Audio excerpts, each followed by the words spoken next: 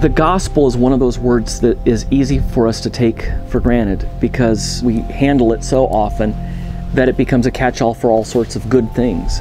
And that's a danger because it's a very precise term. Gospel is not equivalent to whatever is good and important in Christianity. Gospel is a very particular word or kind of speech in the Bible.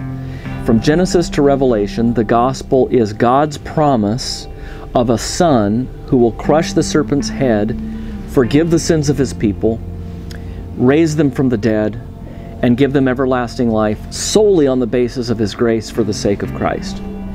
Now, euangelion is simply good news, particularly associated with military battle. So a runner would return to the capital from the battlefield with the announcement, the euangelion, of success on the battlefield. So it's a victory report.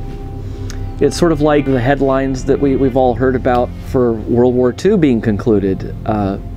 Victory in Europe. That is exactly what the gospel is. And that's why it's not just good news because of its content. It's good news in the form of its delivery. It's not good advice.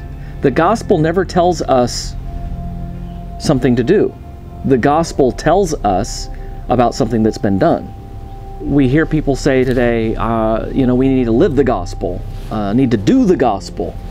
But actually, we need to do the law. You can't do the gospel. That's a category mistake. It's the most fundamental, basic, theological mistake that you can possibly make to confuse the law with the gospel. Now, the law is good. Doing things, doing what God commands is absolutely important. But it's not the good news. It's not the gospel. And if we confuse those two things, we'll make ourselves partly our own saviors. We are saved. We do not extend Christ's incarnation. We do not contribute to his redeeming and reconciling work in the world.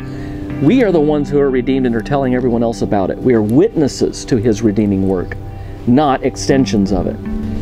So that's what I would say we need desperately today. Greater clarity about what we mean by the gospel. We've got gospel music and gospel crusades and gospel tracts and gospel this and gospel that. What we need is more concentration on the gospel itself and stop trying to fill up that basket with anything and everything that we think is interesting.